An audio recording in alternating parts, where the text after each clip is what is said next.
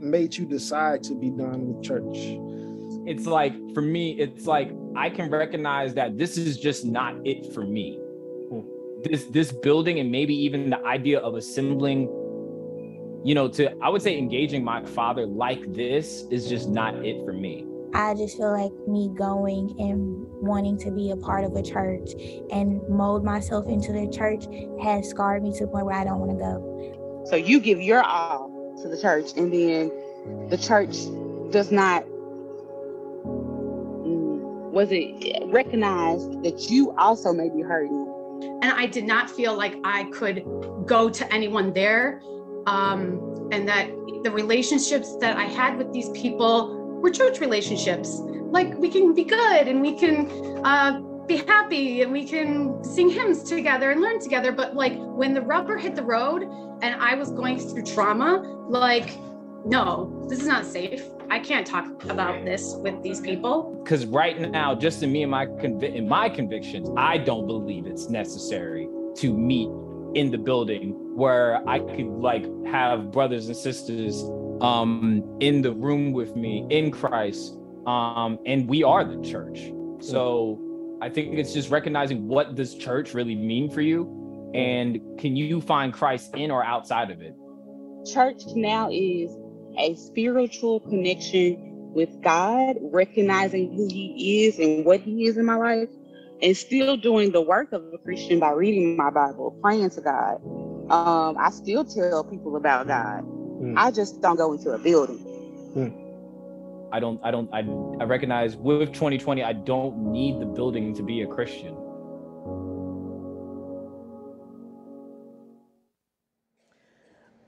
We live in a day and time where more people are deciding they are done with church.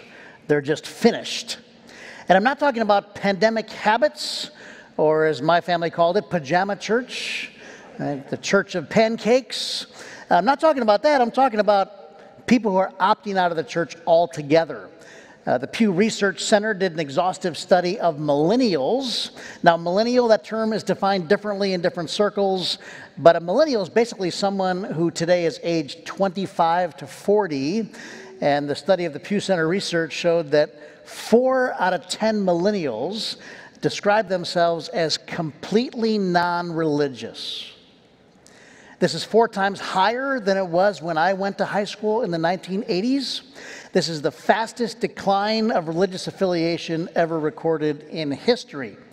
Older generations are declining in religious affiliation as well, but at a slower rate. Generations younger than millennials may be declining even faster. And part of what lies behind the decline in religious affiliation is, of course, in part, the fact that fewer people are growing up in church. We have, for the first time in American history, the first truly unchurched generation growing up. They didn't go to Sunday school. They didn't learn the songs. They didn't learn the Bible stories. Someone this morning told me a story, a true story. She's a teacher, and one of her colleagues who taught kindergarten would routinely ask kids to bring in books, and then the teacher would read the books to the kids. And one December, a child brought in a book about Christmas, about the birth of baby Jesus, and the kindergarten teacher read the book to her class, even though she probably wasn't supposed to. And one of the kids said, I don't get why they named the baby a swear word. True story. People just don't know what they don't know. They're growing up completely unchurched. That's part of it. But then there's another side of people who did grow up in church, who did go to Sunday school, who learned the songs and the stories, and were part of small groups, and maybe even were in church leadership, who are deciding that they are done with church. They are deconstructing. And we'll talk about that term more in just a moment. Now, you probably did not need me to tell you that this morning. You didn't need to hear statistics, because you know this is happening all around us. It's happening in your family and in mine. And when you love and are committed to the church, and someone you know is disconnecting, it can be painful. It is for me. Jesus is the most important person in my life, and my relationship to God through Jesus Christ has been a source of stability and guidance and confidence for me. It's been my anchor in times of the storms of life, and I think everybody would be better with Jesus than without Jesus. I don't want to see anybody walk away from that, but I also get it. The church of Jesus, the body of Christ, hasn't always looked like Jesus. So if you love somebody who's done with church or done with Jesus, this series is for you. This series is also for you if you are done with church or nearly done with church or thinking about being done with church. This is for you as well, and I'm honored that you would even listen in. So I want to tell you about the sermon topics we're going to look at over the next 5 Sundays and tell you how we arrived at these. We wanted to know the reasons people have for being done with church. So we asked around, does anybody know anybody who's done with church? And they did. And we passed the word, and nearly 150 people responded to a written survey, and then a handful of people agreed to be interviewed by Terrence Gray. And some of those agreed to be interviewed on camera and to have excerpts of their interviews played here on Sunday mornings. And we'll be playing those throughout the next 5 Sundays. Now, most of the respondents were and had no ever historical connection to Ward Church. Not because it's not happening here, it is, but because sometimes people are more honest when it's a few layers removed. And so a lot of the people we talk to live in other states, and some of them were even former ministry people. And when we say done with church, of course we mean the church, capital C, the big church, all the churches. And we talk about deconstruction or done with church, we're talking primarily about the American church. There is no parallel trend in South America or Africa or Asia. This is a uniquely Western trend right now. So when we say done with church, we are talking in this series about the American evangelical church. And here's the topics we're going to respond to over the next 5 Sundays. This is what we heard. The church mishandles politics. The church hurt me. The church represses women. The church only cares about itself. The church is racially segregated. Now, I think if we had done this series a decade ago, the questions would have been different. I think a decade ago, the questions would have been those standard, all-time intellectual objections of the faith about, science and the Bible. And could Jesus, who is dead, actually rise again? And can the Bible be trusted? And those kind of questions. And I still believe those questions are out there. Those are fair thinking person questions. I believe those questions are out there, but it's not what anybody said this time. Those questions of old aren't top of mind right now. The questions that are top of mind are more emotional, more subjective, and for a church leader, they feel more personal. And it'd be very easy as someone who loves and is committed to the church to get defensive, and I'm going to ask us not to. When someone criticizes the church, for me, I feel like someone just told me my baby is ugly, and all my defenses go up. But here's the spirit of this. We're going to listen to each critique, we're going to lean in and listen. And where the critique has merit, we want to own it, confess it, and get better.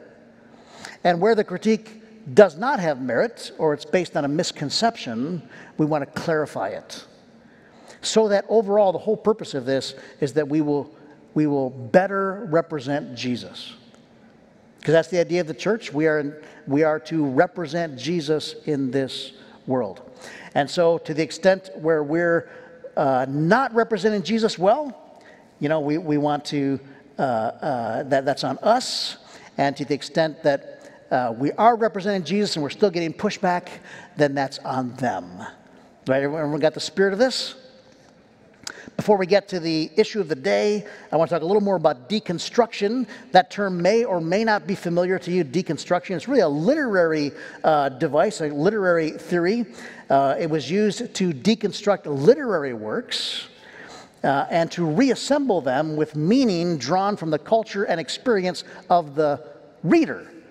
Deconstruction means to take apart and to re-examine and to uncover flaws and inconsistencies. That's a literary theory. Now apply that to Christianity. Christian deconstruction means to take apart, to examine, to uncover flaws and inconsistencies in the faith that I hold, in the Christian subculture of which I am a part, and in the church to which I belong. Kristen Sanders, in her cover story in the March issue of Christianity Today, all about deconstruction, she defines deconstruction as the struggle to correct or deepen a naive belief. The struggle to correct or deepen naive belief. So this can be a really good thing for us. Bless you. And the cover story on Christianity Today simply said, "You're not deconstructing?" Like, isn't everybody deconstructing right now? And the subtitle, "Why the Evangelical Buzzword Might Just Renew Your Love for Good Theology." This can be a really good thing. It's not to be feared. And it is at a level now, people are calling it a movement, a deconstruction movement. Let's talk about two approaches being used in deconstruction. This might be helpful. Approach number one, using Scripture to critique the church. This is essentially what Jesus did in the Sermon on the Mount. Jesus would repeatedly say, "You have heard it said, but I say." Right? When what you've heard said and what you're practicing and what you're doing actually is not in the Bible at all. It's from your tradition, and in some places it's actually contrary to the Scriptures. Let's get back to God's intent for human life as revealed in the Bible. That's number one. Number one is essentially what Martin Luther and the Reformers did in the 16th century. They used the Bible to critique the church, and when we do this number one well, it leads to reformation. It leads to a stronger, healthier, more resilient, more robust faith, and a stronger, more resilient, more robust church. I would encourage number one. Number two, a little different form of deconstruction, using culture to critique the Scripture. In classic deconstruction, meaning can change based on the person's experience and culture. So it's highly subjective. So people come to the Bible, they come to the way of Jesus with preconceived ideas about morality, and the Bible and the church don't line up. They're using culture to critique the Scripture. I think this is way more subjective and therefore way more dangerous. It can be anything you want. I would encourage number one, caution about number two, and if you are someone who's deconstructing, it might be helpful to ask, which approach are you taking, or is it a combination of the two? It might also be helpful to distinguish between deconstruction and deconversion. Some people are rethinking, re-examining their way right out of faith altogether. They don't believe in God. They don't believe in Jesus anymore. But the people we talked to said they do believe in God. They do believe in Jesus. They just can no longer believe in the church. Our survey asked, does being done with church mean that you are done with God? And 90% of survey respondents said no. Being done with church is not being done with God. It's also possible that some people who are done with church are only temporarily done with church, because 34% of respondents who are done with church said they would come to church if invited by somebody. That's very surprising. 34% said they would respond to an invitation. So it's possible your friends who are done with church, what they're really saying is they are done for now. Some are done forever, some are done for now. We can define it this way. Christian deconstruction is careful examination of one's beliefs to reveal areas of faith and function that are unlike Christ. As opposed to deconversion, Christian deconversion, which is removal from and rejection of Christianity. So is it possible to deconstruct without deconverting? Yes, this is my whole point. And using these definitions, in fact, we all should be deconstructing at some level. Because all of us as individuals have areas of faith and function that are unlike Christ. And every church in the world has areas of faith and function that are unlike Christ. So in this way, seeking deconstruction is a call for reformation. Now, the topic of today, one of the things we heard repeatedly, people who are done with church say things like this. They say the church mishandles politics, or they phrase it this way: the church is too political. Now, not all of you agree with this statement. In fact, some of you, I know, believe quite the opposite, that the church isn't political enough, that this nation has lots of problems, and this is a time we should be calling Christians to political action. But the people who are leaving the church are saying that faith and politics got commingled in unhealthy ways, especially recently, and it's actually pushed people away from the church. Today, I'd like to offer some affirmations and confessions. Some affirmations and confessions. And I'd like to back into the topic this way. I believe that I live in the greatest country in the world. There's no place in the world I would rather live than the United States of America. Yeah, I vote in every election. I stand at the national anthem. I even get teary-eyed. I'm so grateful that I get to live here. Now, that does not mean that I am blind to the problems of our nation. We are far from perfect, and I know that I can't be fully objective. I would hope that every person in the world has an affection for their homeland the way I have an affection for mine. I know I can't be completely objective, and I know this because I also believe that I live in the best state in the United States of America. There's no place like Michigan. And I know a lot of you agree that Michigan's the greatest state in August. And yeah, I was born and raised here, and I know I can't be completely objective about that. I believe that my wife is the greatest wife in the world. Am I being completely objective about that? Yes, I am. I'm being subjectively objective.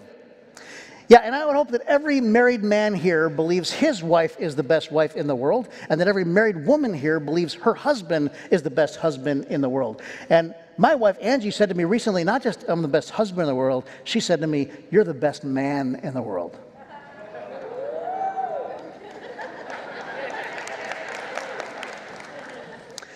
There's no way she could believe that.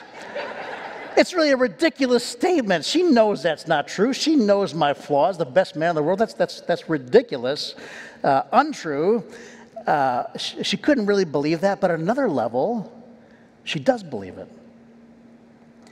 My highest allegiance is not to my wife, and I got her permission to say that. My highest allegiance is not to the state of Michigan. My highest allegiance is not to the United States of America. I love my wife. I love my state. I love my nation. I submit myself to my nation and to my state and to my wife. I am a man under authority. But my highest allegiance I have given to a king named Jesus. And he ushered in a whole different kind of kingdom, an upside-down kingdom. And this is what got Christians in trouble with Rome in the first century. It was their allegiance. Rome didn't care who you worshiped or what you believed. They couldn't give a rip about the many different religious beliefs within their vast empire. It wasn't the beliefs of the Christians that got them in trouble. It was this language of allegiance and kingship and king that made them an enemy of the state. One of the earliest Christian confessions, very short, it was just, Jesus is Lord. It's one of the earliest confessions of the Christians. And that word Lord, back in that day, really only had two uses. It was used of a slave master by his slaves, and it was used by everybody of the emperor. The emperor is Lord. And Christians said Jesus is Lord, and Rome heard that as a political statement.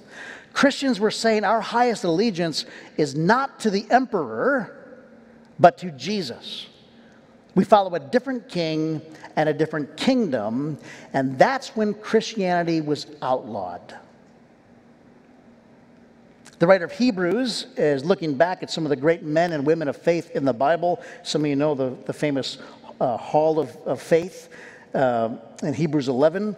And as the writer looks back, this is what he says about those people. He's picking up some of the same idea. All these people of great faith were still living by faith when they died. They were faithful to the end. They did not receive the things promised. They only saw them and welcomed them from a distance, admitting that they were foreigners and strangers. They were foreigners and strangers on earth. People who say such things show they are looking for a country of their own. These great men and women of faith, they knew they were foreigners here. They didn't quite fit in. Their home was somewhere else. Part of the reason you don't feel like you fit in is because this is not your ultimate home. Part of the reason you feel like you don't belong fully is because you don't. And this brings us to our first affirmation. As Christians, our primary allegiance is to Jesus, and our primary citizenship is in heaven. Now, I think everybody here could affirm this statement. But it doesn't solve the issue of the day, does it? Because it's helpful to declare our primary allegiance, but the problem is we also have secondary allegiances, and sometimes it's hard to be faithful to all the things going in our life. We want to really care about our city, our nation, and our state, as well as the kingdom of God. Pastor Tim Keller writes this. He says, Christians cannot pretend they can transcend politics and simply, quote, preach the gospel. Those who avoid all political discussions and engagements are essentially casting a vote for the status quo. Right? We don't want the status quo.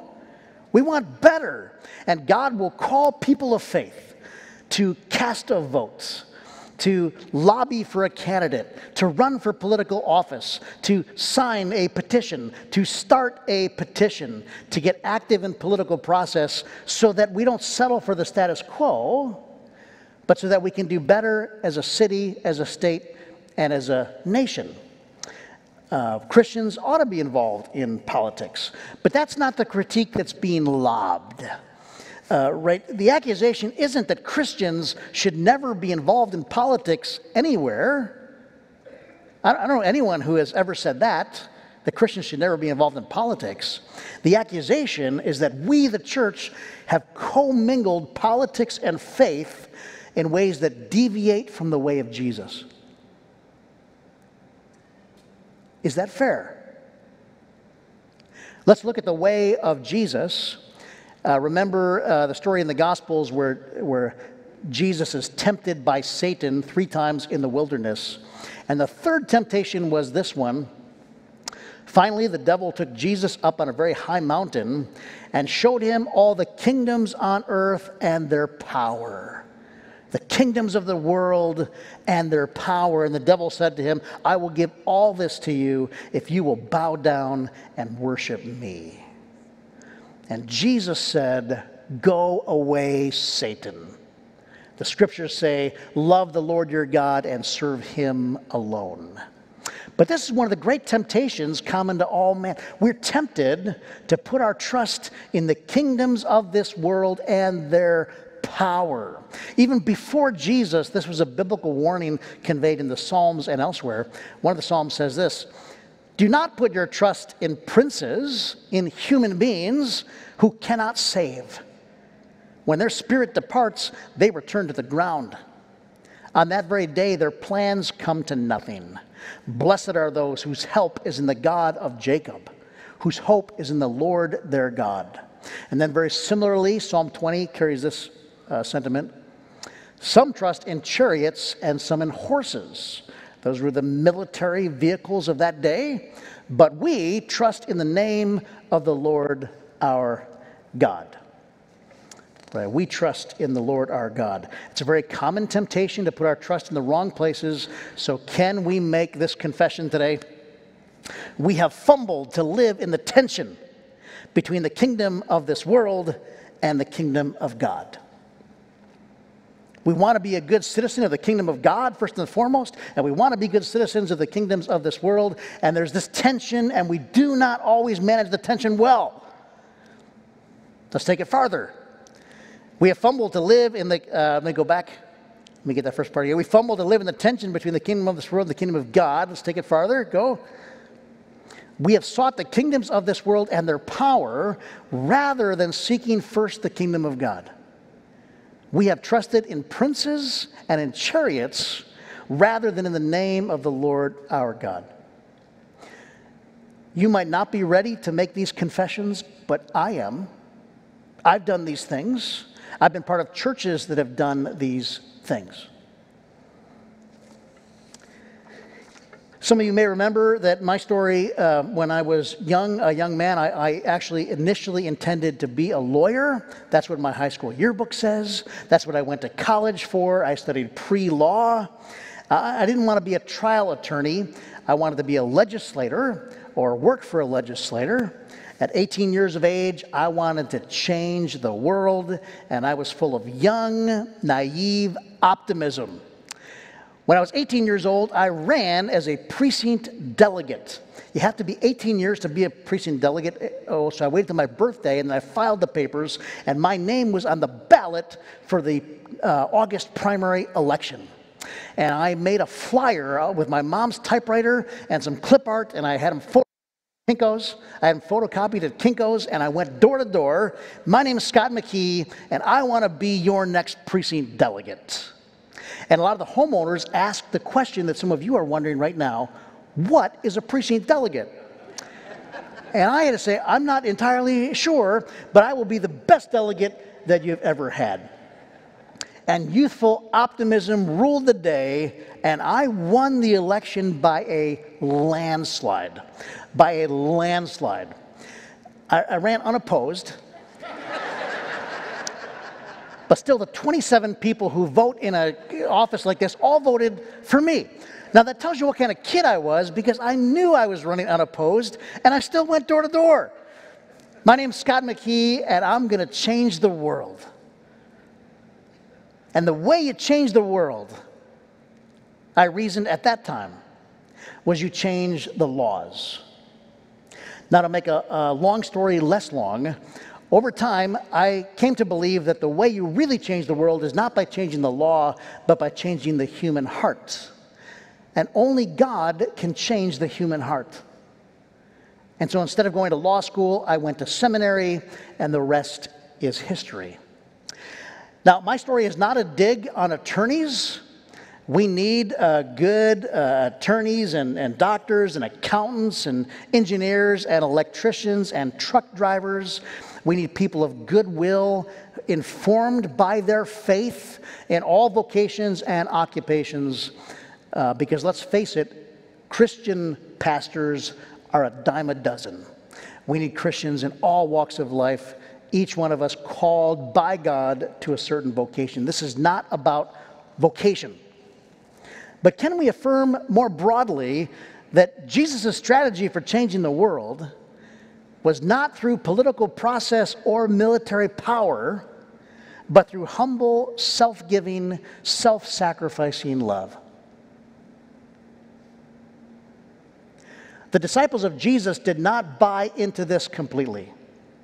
They heard all the sermons of Jesus about peace and love and sacrifice and humility, but they still thought at some point Jesus would power up and kick out the Romans. Because that's what Messiah is supposed to do, they thought. Bring a new kingdom, bring freedom. And they did not understand that the kingdom of Jesus and the freedom of Jesus was so much higher and so much wider. And we know the disciples didn't understand it because the scripture records things they say, sometimes comical, that show that they didn't understand the way of Jesus. For example, there's this conversation recorded where Jesus knows his life is coming to an end and he's journeying toward Jerusalem where he will meet the cross. And his disciples are traveling with him and he's talking to them. He's saying things to them when they travel, things like, you must deny yourselves. You must pick up your cross and follow me. He even told them the Son of Man is going to suffer greatly. He was telling them what's going on, but they have to pass through Samaria to get to Jerusalem, and they get to a city that will not give them lodging. which is a real snub in a culture that honors hospitality. They won't open their house to them. And so this is the line from that story. When the disciples, James and John, saw this, that they wouldn't give them hospitality, they asked, Lord, do you want us to call down fire from heaven and destroy them? Jesus is like, no! Have you not been paying attention in class? It says Jesus turned and rebuked them. What? We're not calling down fire. That's not my way. My way is different. Even in the garden, on the night on which Jesus was betrayed, when people came to him with swords to take him away, and even the disciples, maybe in that moment they thought, maybe this is where Jesus is going to throw down. The Apostle Peter was there that night, and this is what he remembers. To this you were called, because Christ suffered for you, leaving you an example that you should follow in his steps. Follow in the steps of Jesus. Jesus committed no sin, and no deceit was found in his mouth. When they hurled their insults at him, he did not retaliate. When he suffered, he made no threats. Instead, and this is beautiful, he entrusted himself to him who judges justly. What if we followed the tone and practice of our Savior? Jesus washed feet, he served others, he laid down his life, and he gave a new commandment: love each other as I have loved you. And this leads to another confession. We have not always followed the strategy for world change modeled and taught by Jesus. We've not followed the strategy modeled and taught by Jesus. The early Christians sowed seeds that would topple the Roman Empire. And they did it by gathering on the first day of the week for worship, by pledging their allegiance to Jesus as king, by serving their neighbors.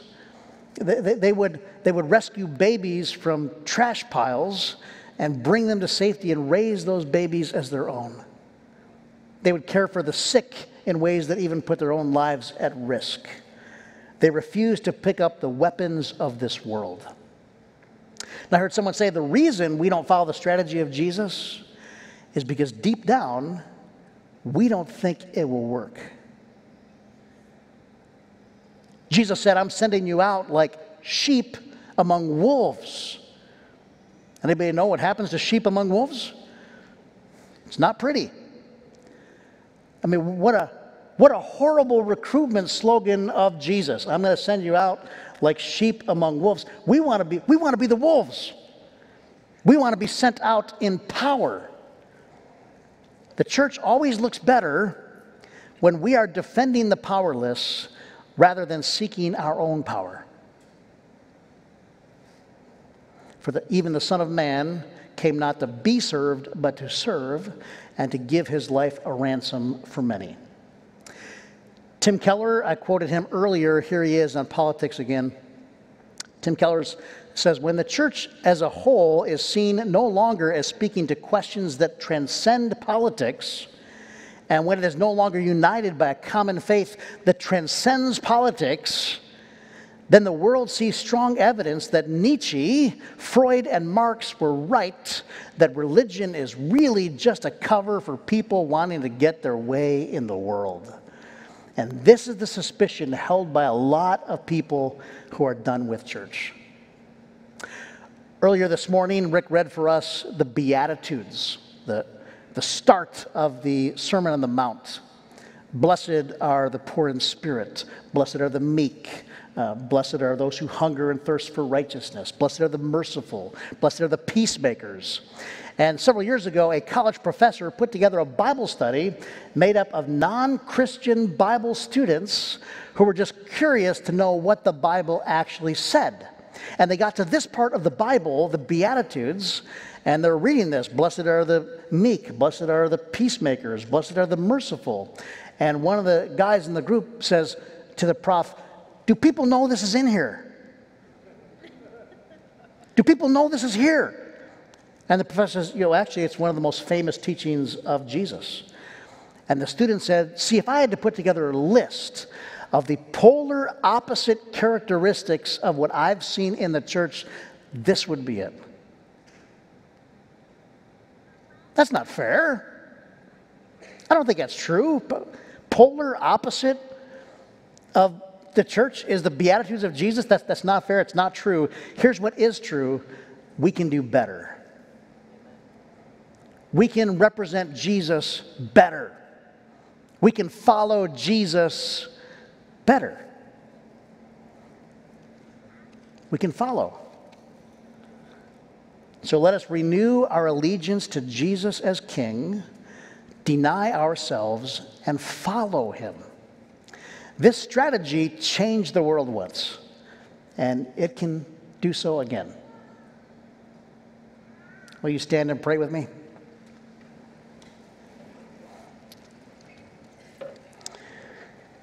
Well, oh God, forgive us the times that we have sought the kingdoms of this world and their power rather than seeking first the kingdom of God. Give us wisdom to know how to be the best citizens and the best neighbors in our city, state, nation, and world. May we represent Jesus well. We pray this morning your blessing on the Church of Jesus Christ in all of its forms all around the world. And we pray for the kind of deconstruction that brings reformation and purity and faithfulness. And we pray this together in Jesus' name. Amen. I know a lot more could be said about this topic, and that anything I've offered today is inadequate. And I want to promise the same level of inadequacy for the remainder of the series. And I want to thank you for being the kind of congregation that can engage at this level, because not every congregation can. And I want you to know how grateful I am for that. Next week, we'll lift up The Church Hurt Me. And I think it's going to be a healing time for a lot of you and a lot of others. Until then, receive this benediction. May the grace and peace of the Lord Jesus Christ, the love of God the Father, and the intimate fellowship of the Holy Spirit be with you now and evermore. Amen. Amen. God bless you.